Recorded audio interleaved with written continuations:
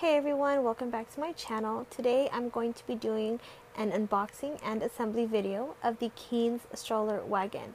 Now this wagon is a complete game changer. Again, it doubles as a stroller and wagon. It is allowed at Disneyland, even though Disneyland specifically states they don't allow wagons.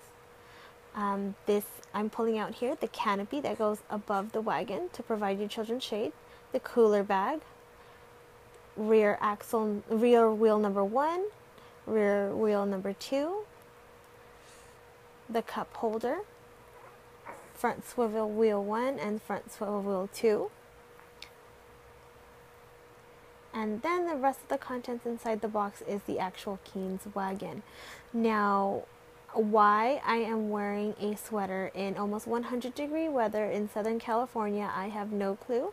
So forgive me if you see me wiping the sweat off my brows.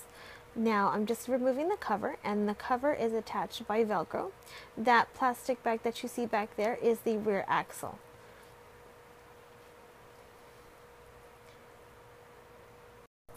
So as you can see, I have it to where the axle was placed by one of the handles.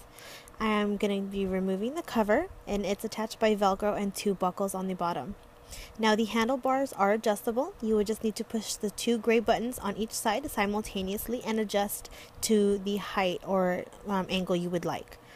On the top, in order to expand the wagon, you would need to unhook the buckle, and I flip the wagon upside down. That way I can install the wheels and the rear axle. So this right here is the rear axle. As you can see, that part needs to face the back. So you need to make sure that when you're putting it on, it's facing towards the handle.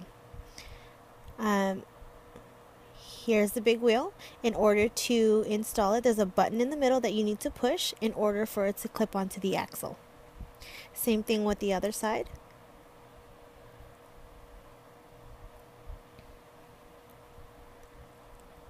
And then you would unhook, if it is hooked on, the buckle that's in the middle. It's like more of a safety buckle.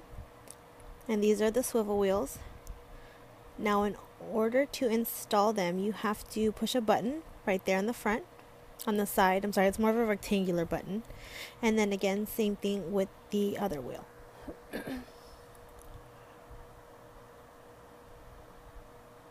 And I'm burning hot, as you can see. So, like I said, there is a buckle on the underside of the wagon. Here is a close-up of the underside of the wagon with the buckle that I had mentioned previously. As you can see, the right buckle is attached to the frame. You would need to attach the left side as well to the frame. So the D-ring, and then the webbing would just go into the D-ring, like so. And that is pretty much the safety buckle that is underneath the wagon. So to lock it when you're using it, you would have to buckle the clasps like so, and when it's not in use, that buckle would need to go under the bar.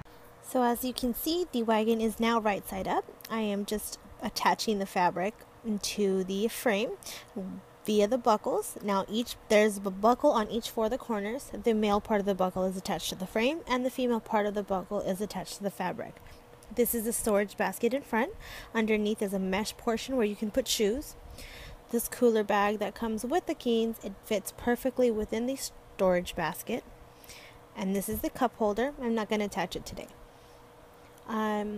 So there you have it. I hope you like my video. I'm going to be posting more on the Keenz. I have not had a chance to use it yet. It pushes like a breeze though. Thanks for watching.